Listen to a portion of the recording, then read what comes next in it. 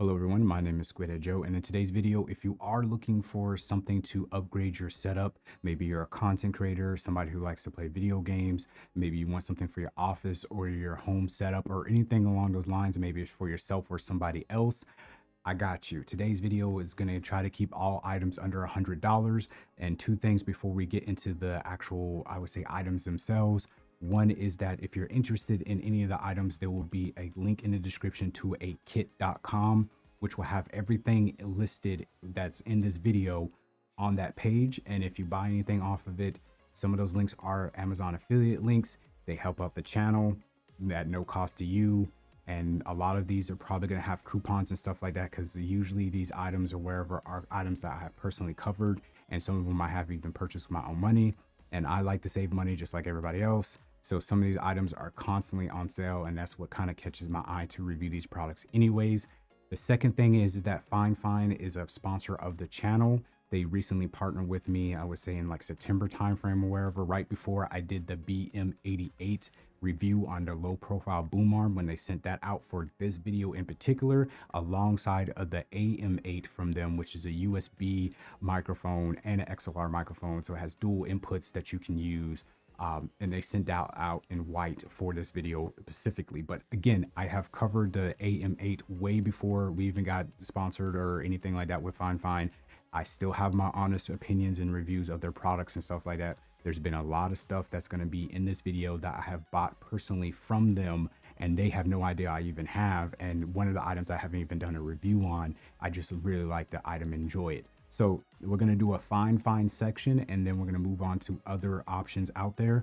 And lastly, I just want to go ahead and say that I'm going to put the price of these items on screen, because to my recollect, the prices may have changed based off of what I know in my head. So always watch the Amazon links and everything, but I'm pretty sure most of these items are still going to be considered under $100. So first up, we're going to talk about FiFine products. First up, FiFine product that we're going to talk about again is the BM88 and the AM8 in white. Both look aesthetically pleasing. They're both white, and they're both coming in at a very low price for what you get in the package. If you don't have a audio interface like that, something that can drive an XLR microphone, you can still use the USB type microphone input on the back of the microphone. You get everything that you need inside the box when it comes to the AM8, but an XLR cable, which you can find a somewhat cheap XLR cable. And I will leave an all white one to match this aesthetic or whatever that personally that I use. It's a one that's a little bit long. So you might be able to find a shorter one that's all white, but this one was the only one that I could find that literally had no black on it at all visibly, to hook up to the microphone or whatever for that clean white aesthetic. And I'll keep that again in that kit link down in the description. If you are interested maybe in the individual reviews of the FiFine products, you can find those that I have done in the past in the link in the description. The next up, we're going to be talking about the BM88. It's a low profile boom arm. It looks aesthetically pleasing, very slim and sleek and modern design. And on top of that, it comes in black or white. So you can have the different types of aesthetics right there. And again, the low profile boom arms just kind of keep everything out of the way, makes your streams and your videos look more professional, because you don't have this big old, I would say, microphone boom arm in the shot of your video, wherever, and just keeping it away, again, out of sight, out of mind kind of thing, and still gives you access to be able to reach your keyboard, your mouse, whatever you need to do. And on top of that, since your mic is not sitting on the desk, it's not going to pick up your keyboards or any desk rumblings or anything at all. The base is going to be able to clamp pretty much to any thickness of the desk. It's not going to fall apart on you. The build quality is really, really good here.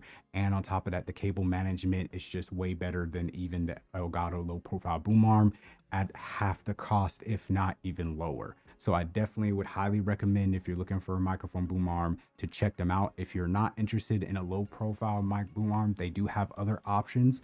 And again, they do come in white and black, even in those other options other than the low profile boom arm. So definitely check out the link in the description to the FiFine page on Amazon. And again, if you buy anything off of the Amazon link, it's an affiliate link. It helps me out. Moving on to something else that from FiFine that I have covered in the past, but they have not sent out to me. I personally bought it for myself, is what I'm actually using right now, which is the FiFine SC3. I am using filters on this microphone, so it's not the bass sound of the microphone, but again, it's enough to drive a shotgun microphone that's supposed to be hooked up to a camera. It has phantom power and a whole bunch of different other options on the audio interface itself. Again, coming in around $50 for this. And again, I'll put the adjusted price on screen if there's any differences or whatever from what I'm saying. But when I purchased it at the time, it was around $50. It comes with faders and physical buttons and stuff for voice changers, all that stuff that you can use to liven up your gameplay or your Discord calls or maybe your live streams or whatever. It does have some limitations that I go over in the individual review of the, I would say, the FiFine SC3. So definitely go out and check that, linked in the description. Moving on to something I haven't covered as far as in any videos at all is the FiFine A16. I believe I'm saying that right. It's a portable, nice, sleek, long, I would say, sound bar or mobile speaker, wherever. It has Bluetooth and aux port. You can put SD cards into it and everything. Charges from USB Type-C, a long-lasting battery life, looks aesthetically pleasing, comes with an RGB on it, and on top of that comes in white and black. Again, I went for the white aesthetic. I just have it, you know, sitting in the background listening to lo-fi if I'm around the house or I go outside to do a dancing portion of any kind of video or something like that. I have that because, you know, it's easy portable. Will I say it fit in a backpack or any more portable, I would say, options are out there than using this because of how long it is. So it's kind of weird that it can just run off a battery instead of just having it hooked up to somewhere. I'm not entirely sure how you would make this portable, because again, it's going to fit in a backpack awkwardly. It's not as small and compact as some other, again, mobile speakers out there, but it is a nice option, and I think it would look nice on anybody's desk setup. Moving on to some other products that are out there that I would recommend. If you have the money for it, I would suggest just getting you a nice surge protector, but not the typical one that people would talk about. These are kind of unique, and I've seen them popping up a little bit more. They clamp on the backside or the front side of your desk. So if you need a USB-C port or a USB port or something like that, just to power something in general and not necessarily hook up to your setup really, or you have access to a power outlet that you need, I guess, more friendly access to or something like that to hook up a light or something along those lines, you can clamp this on the top of your desk, or even there's ones or wherever that can go to your front of your desk but underneath the desk, and it clamps and you can just plug whatever you need right in. So I find it very helpful when I'm doing product reviews and stuff like that, but I need power. I don't have to go, you know, to a wall outlet or a surge protector on the ground, or even if I stick one underneath my desk, go underneath my desk and unplug it and everything. Is sitting right there, easy access, plug it in, unplug it, USB ports on it. There's different types out there or wherever, but just getting something simple along these lines or wherever can definitely go a long way, especially if you don't feel like climbing, like I said, underneath your desk all the time to get access to certain things. Is something from Godox. It's a Godox light. I forget the serial name or whatever, but I'm putting on screen. I have the bigger versions of it. Sometimes you can find them at around $90 to $99 on B&H. The bigger ones, the ES 45s is the one I currently use, and you can kind of see it behind in this shot right here. But there's smaller ones or wherever that are around like $89, 80 bucks or something like that, that you can find out there as well. Just make sure that you're looking at those price, like I said, fluctuations or whatever. Sometimes they do go up in price. But they're definitely handy. I would recommend these over Elgato key lights or really any other key lights that are similar to these lights, just because they have physical controls that can pop off the back of the light, and you can control and dial in your settings and stuff like that, group the different lights together. So let's say you get 2 or 3 of these lights, they can all be controlled by one module, and it just comes really in handy. Next up is actually a product that I don't personally have, but I've seen go under $100, and it's a thing from Newer that actually clamps onto your desk as well. And this thing allows you to have, you know, a camera, a microphone, and like 2 lights or wherever on the side. So if you're really getting into top-down videos, talking head videos or something like that for your content creation, maybe TikToks, unboxing for products, everything like that. This is very handy. I forget the actual serial name, so I'll put it on screen, but they literally just dropped it like a week or two ago. I say as a time of recording. So I haven't got my hands on it. Hopefully I could probably get that in the future. But if you're looking for something that's a little bit different, there's one that's a little bit more expensive, but I'll have to check myself because I'm not sure if this is going to be under $100. I can't remember the price I paid for it, but I've been using it for a little bit. There's two versions of this, one that allows you to hook up two monitors, one that allows you to hook up a laptop and a monitor. I am using that version, and it allows you to put a microphone or whatever boomed overhead that I'm currently using. You can put a camera on top or wherever, and you have access to one light. This one, I kind of wish I would have waited for the newer version.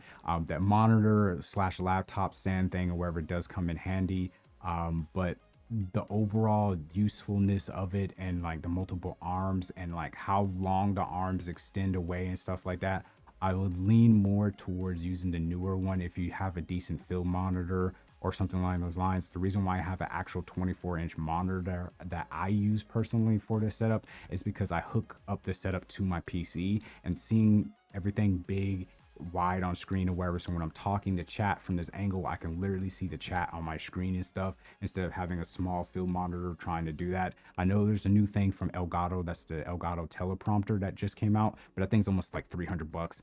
I don't care if they want to say it's worth it.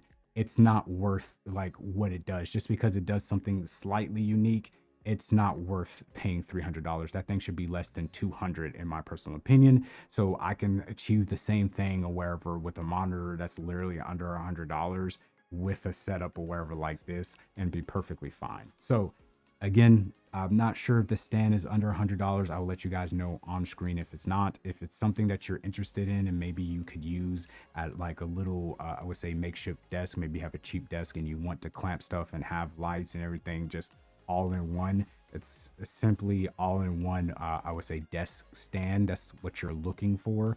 And again, this newer one, again, if I remember correctly, it's around $90 on Amazon. Again, brand new. So we pretty much covered a lot of stuff, but we haven't really covered is RGB. RGB panel that's behind me. I don't know if the video is up now or not or wherever, but I just literally the same night DIY'd this. This is from Tonar. This is going to be around between 40 and 60 bucks, depending on if you're getting the 6-pack version or the 12-pack. I would suggest getting the 12-pack. And so you have more hexagons to play with or whatever. I might get another 12-pack and then add 9 to this design already. Inside is a Govee light strip. And I would say use a different light strip than the one that comes with the Tonar package, just because if you haven't seen that video, and I don't know if it's up or not yet, but I suggest watching that video whenever it drops so you get the full in-depth guide on why I say to do that. But the Govee light strip you can find at Walmart or Best Buy. That one in particular is between 40 and 50 bucks. There is one that has 2 spools or wherever, and that's what I use around this office or wherever. And I forget the actual price of them wherever, because they're roughly like $10 more or less or wherever difference between the two. So it's up to you what you need, but you just need the single one to go through this or wherever. And again, I have the 12-pack and there's still even some more that you could use inside of it. It just allows you to get more DIY selections than the one that comes with it. And there's some other issues with the actual light strip that comes with the Tonar package. But again, get yourself your own cheap LED strip, RGB strip, whatever, and put it in there. And obviously it looks pretty good. There are acoustic panels. I'm not sure the sound quality or the sound testing or wherever of them. I'm not sure if they're the best. I'm not sure if they actually really do anything for sound or eliminating any room echo or anything. I can't tell you that I notice anything different because I have a blank wall right here and a blank wall over there. That's like literally behind both my setups for YouTube and streaming. So I couldn't tell you, but it looks nice. I think it looks nice. So, you know, it's definitely worth the money. I would say also more RGB is these lamps that you see right here. These are just regular cheap lamps that you can find at Walmart, again, for like 20-25 bucks, something like that. But they have Govee LED, I would say RGB IC light bulbs inside. And again, Govee is just a really good company that has a lot of cheap options that nobody really seems to talk about. But again, you can get a 4-pack of these bulbs or whatever for like 30-40 bucks maybe, and you get access to a whole bunch of customizations whatever within their app that you can DIY yourself, let alone the presets that come from the actual manufacturer of Govee or wherever. That it's just customization out just crazy. So again, check out those light bulbs or wherever, do something cheap, like I said, these little lamps or wherever, put some light bulbs in it, add some aesthetically pleasing stuff to your I guess your room or to your content creation. Let's go ahead and move over to, I would say, keyboards. There's several keyboards that I have covered throughout, I would say, my time on YouTube. My favorite keyboard still hands down is the Wooting 60HE. I have to say that it is way over $100, but it's still hands down. I don't care what anybody says about build quality, all that stuff. I've seen keyboard snobs complain and say that, you know, it shouldn't be that price because the components of it doesn't matter. It still beats any keyboard out there for gaming, period. So I still would recommend that, but again, it's like $200. Whereas the keyboards I'm going to recommend is the ones I have previously reviewed. There's a 60%, a 75%, and I would say a TKL.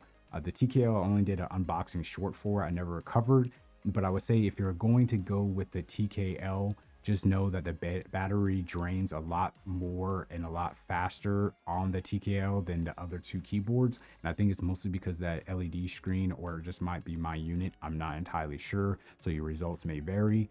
But it's just a Coral Sea themed keyboards from XVX that I found on Amazon right now, between the 60% and I would say the 75%, or wherever, the one with the arrow keys. This one, the second one that I reviewed, it's still my favorite. All right, lastly is going to be mouse or mice. I just like the G502 from Logitech. That's the one I keep using, or wherever. I have one of their older versions. Obviously that's been around forever. You can find that around 50-60 bucks or wherever. The newer one, I have seen refurbished models on Amazon for about $90 to $99, depending on if you want the RGB or not. So it's up to you if you want to do that. It might be a little bit over $100. I'm not entirely sure, because something like that, prices go up and down, and availability and all that stuff as far as refurbished or renewed items and stuff. So that's what I would recommend. I haven't personally got my hands on it. I don't really review mice because I'm just happy and content with the type of mouse that the G502 is. It does what I need it to do for as far as productivity and gaming, all in one mouse. I don't need anything else. I don't need no super lights and all that stuff or wherever. I don't need that. And it's just, I need the buttons. That's on my mouse, whoever, for doing all the type of stuff that I do. Outside of that, I guess the only webcam that I could recommend or wherever is probably going to be surprising, because I don't really like recommending this company, but it's going to be the Elgato face cam, the 1080p 60 frames per second. If you can find that under $100, I've seen it refurbished or wherever before. The base price I think is still $120 or something like that, something ridiculous. But again, if you can find it refurbished or wherever, that will cover. I can't recommend any other webcams that are under $100. I just don't think there's one worth it out there. I would literally save up to get a little bit more for that, wherever, for that price point. And lastly, I would say a Stream Deck. If you can find one, I know there's other companies that are starting to make their own versions of the Stream Deck that literally is the Stream Deck. It just doesn't say Stream Deck, and it uses the same software. It just doesn't say Elgato or Stream Deck. And I've seen them under $100. So if they are at the time of recording, I will go ahead and list them or wherever in the kit link down below as well. Other than that, I think that pretty much covers everything that somebody possibly would need in their setup. And I think this is going to wrap it up for today's video. Just, you know, a whole bunch of stuff under $100 that I can think of. It's probably going to be somewhat long. Hopefully I can cut it down, or whatever. It might be 20 to 30 minutes, who knows. But yeah, hopefully you guys find this information helpful. I'm gonna have to shoot a lot of b-roll to cover everything I was talking about. So leaving a like on the video definitely helps. Subscribing if you're new also definitely helps. And I will see you guys in the next video. Y'all take care. Have a squid-tastic day. God bless you and yours. And deuces. If you want to chat to me or whatever about any of this stuff that I talked about today, you can always check my live stream out. You see the link up there.